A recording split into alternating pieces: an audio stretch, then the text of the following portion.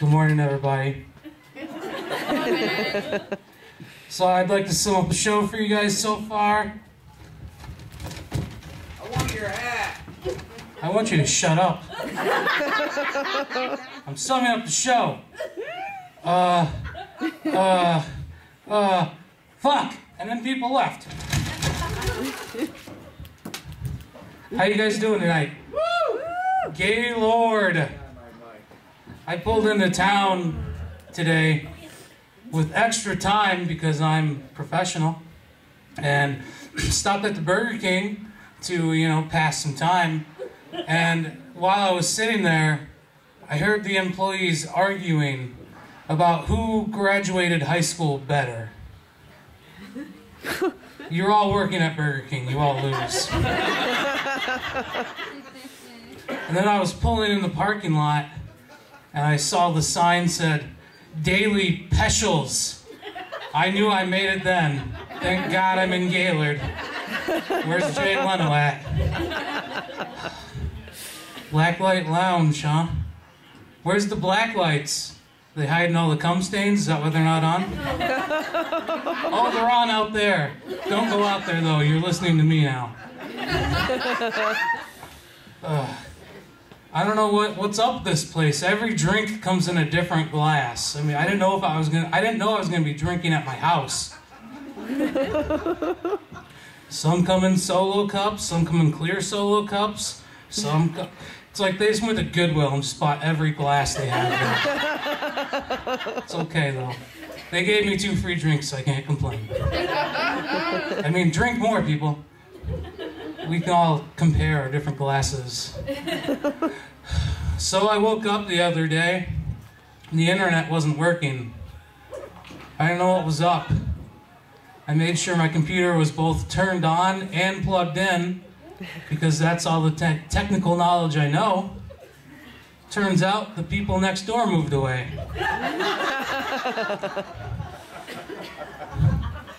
So I get laid all the time. Ladies. I used to think it was because of my stunning personality or my extremely good looks. But it turns out it's because I drive a 1992 Honda. Not everyone can drive a classic, guys.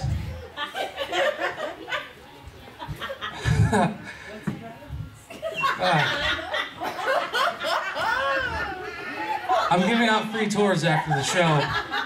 Table ladies back there. Hey. Okay. So yeah, I was auctioned off like a week or a while ago. On my birthday, a man named Richard bought me for $20. Yet to go on the date, but it's gonna be epic. I think I might have messed up a little bit because when I was selling myself, I said I was equal opportunity. I really hope he doesn't try to stick his dick in my ass.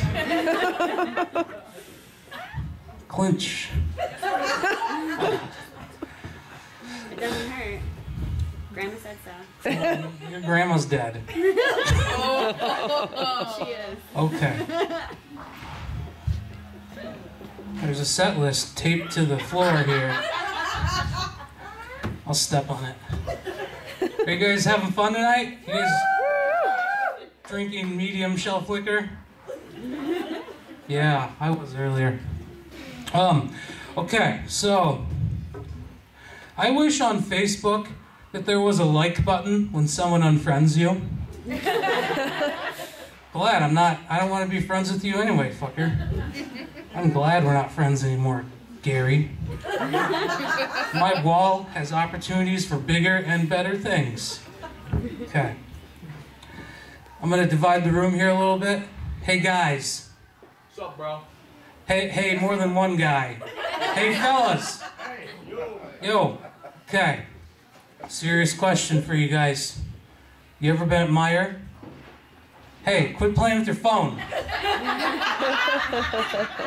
You want me to send him a picture for you? Give me it. Okay, now shut up and listen to me. Social media can wait. Okay. Hey guys, you ever been at Meijer? 3 a.m.? Shut up, I'm talking! You ever been at Meijer, 3 a.m., staring at the men's clothing section, and you're getting pissed off because the 2XL clothing is $2 more than the rest of the clothing? You've had all the rage and anger that you can stand, and you decide to walk back to the frozen food section and stare at the frozen pizza, and you notice on your left is the women's underwear section with all the thongs and the panties and the whatnot. And on your right, there's the children's clothing section with all those small people clothing. So you must ask yourself, would I rather look like a pervert or a pedophile? You wait till you have to ask yourself that question. I accept all forms of money. So I met a cute girl the other day. My mom would be proud. She works at a gas station. Okay, I guess you guys aren't proud. Fuck you guys. She works at a gas station. I was at her gas station that she works at, and I had an armful of Little Debbies. And I just walked up to the counter and I dumped them on the counter. She's like, wow, that's a lot of Little Debbies. And I'm like, can you still hear me? Okay. I walked up to the counter and I dumped my Little Debbies there. And she says, that'll be $5. And in the money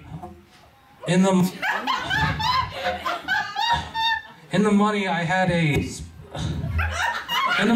a Splenda packet in there, and I dropped it on the counter, and she says, what the hell is this?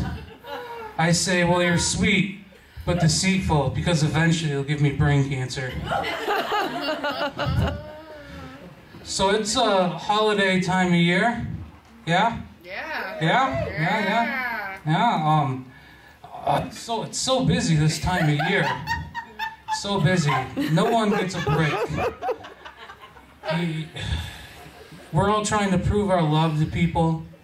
So instead of spending time and making memories with people, we wait in line for hours at stores to buy cheap crap made by exploited children.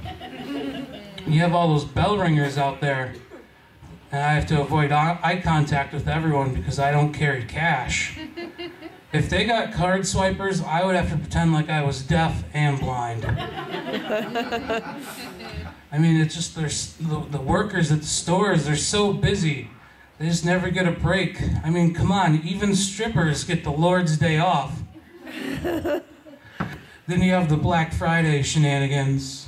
You guys big into the Black Friday? No. It's like the American version of the running of the bulls. I went to Black Friday this year. I participated. I didn't buy anything, though. Don't worry, I didn't buy anything. What I did is I walked through the half-mile long lines of people, and I crop dusted everybody. Do we have you guys have tattoos in the crowd here? Yeah? I got a few tattoos. I saw you waving in the back, even though it's dark. You're beautiful from my angle. Technically, everyone's beautiful from this angle, because it's dark. I have a few tattoos. There's two types of tattoo artists you hear about. You hear about the really good guys who charge like $300 an hour. Then you hear about the other guys who do it from their basement. The not so good guys. My friends, they came up to me, they said, hey Dave, we're gonna buy a tattoo gun. It's gonna be awesome. It's $99 on Amazon. It's called a Pro Kit. Hold on, my friends are dumb. They probably got the Pro Kit originally thinking it would make them a professional. They probably originally looked for a used Pro Kit to be an experienced pro. So this tattoo kit came in the mail. I tried to talk them out of it. I'm like, are you guys sure you want to go through with this? I mean, you guys can barely doodle.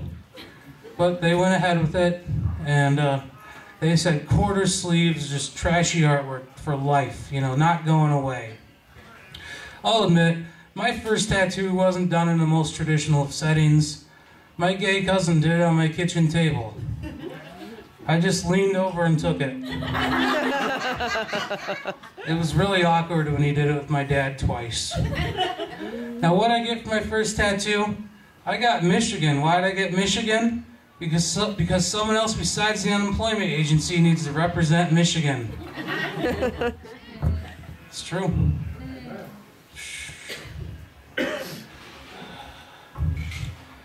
I was at the casino the other day. You guys have casinos around here? Heck yeah, gambling addiction. Hey, I did win $100 today on the pool tabs, by the way. That's totally unrelated. I was at the casino, and I smoke cigars. Anyone else smoke cigars in here? Not a metaphor for brown dicks.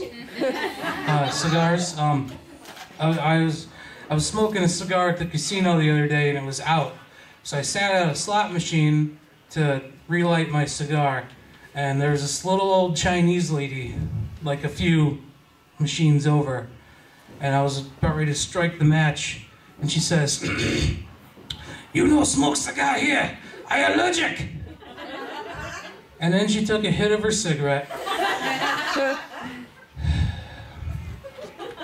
I want to get a job. I do want to get a job. This doesn't pay shit. I want to get a job at a big and tall store. Not for the obvious reasons, you know, like I could use discounts for clothing for my figure. I want to get a job at a big and tall store for the off chance that a skinny short person will walk in. So that way I can say, "Sorry, sir, we don't serve your kind here. You either need to grow a foot up or a foot out." I don't know if there's hide-and-seek teams, hide-and-seek tournaments, but if there is, I want my team full of homeless people. Why? Because who's better at hiding than homeless people? You know? And worst case scenario, your teammate gets blackout drunk and passes out, and the other team trips over him, and you win anyway. I think that the Jehovah's Witness people are targeting the wrong group, you know, going to people's houses. I think they need to target homeless people. Because homeless people, they're so good at asking, "Hey, buddy, do you have $1 you can bum?" And you just change your question. "Hey, buddy, do you want a chance to maybe go to heaven?"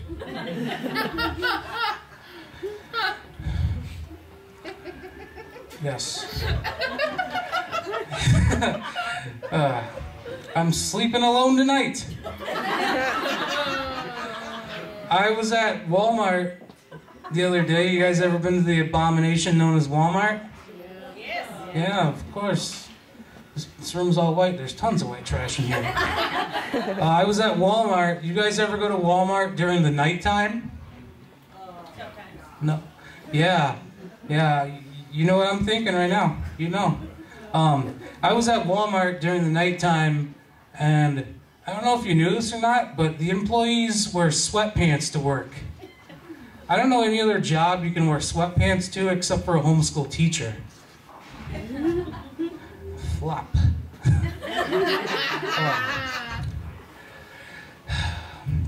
So, you guys read books here? Anyone? Article in a magazine, manual to your new vibrator, anything? Okay. You ever like hear they're making a movie out of one of your favorite books? And you're like, well, I didn't love the book, but I'll give it a chance. I'll go see it. And so you go and see it, and it's just terrible. And then you hear that they're going to make a live performance, a play of the book. So you go and see it. Like, I'll give it one more shot. And it's just completely off the script. Nothing at all like the book. I saw that the other day. Where was I at? Oh yeah, it was church. Yes. I grew up, when I was born, I was mighty young. I grew up in a primarily white school district. Every now and then when I want to reminisce, I go back through my elementary yearbooks. I look for all the black and Mexican kids. It's like Racist Where's Waldo.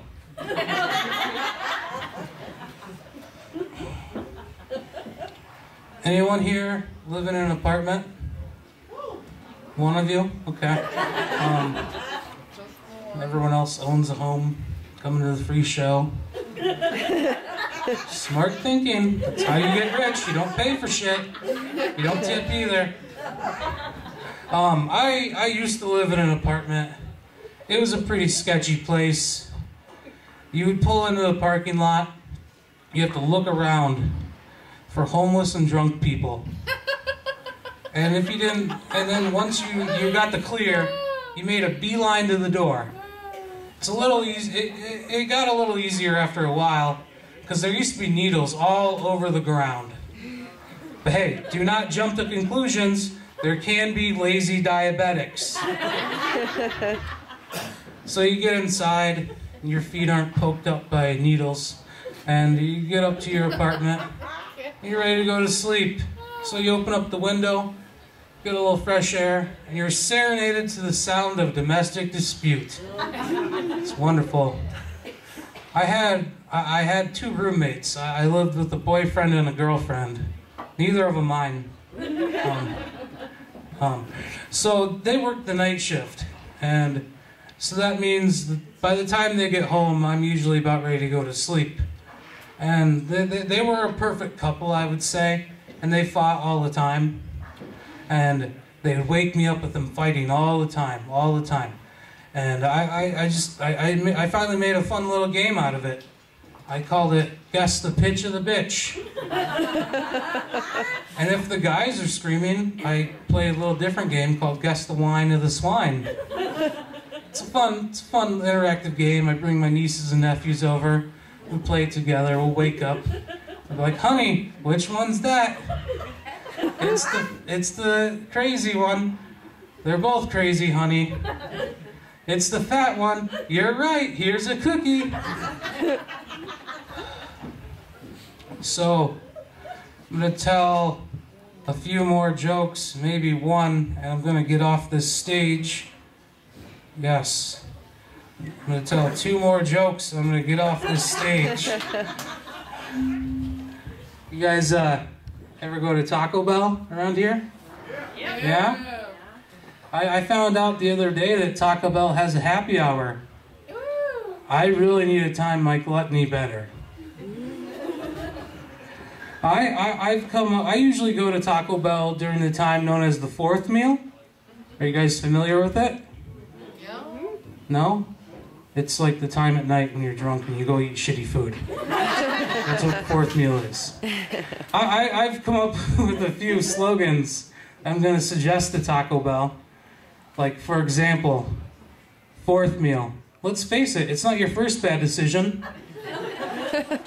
Or fourth meal. The perfect meal for your fourth bowel movement of the day.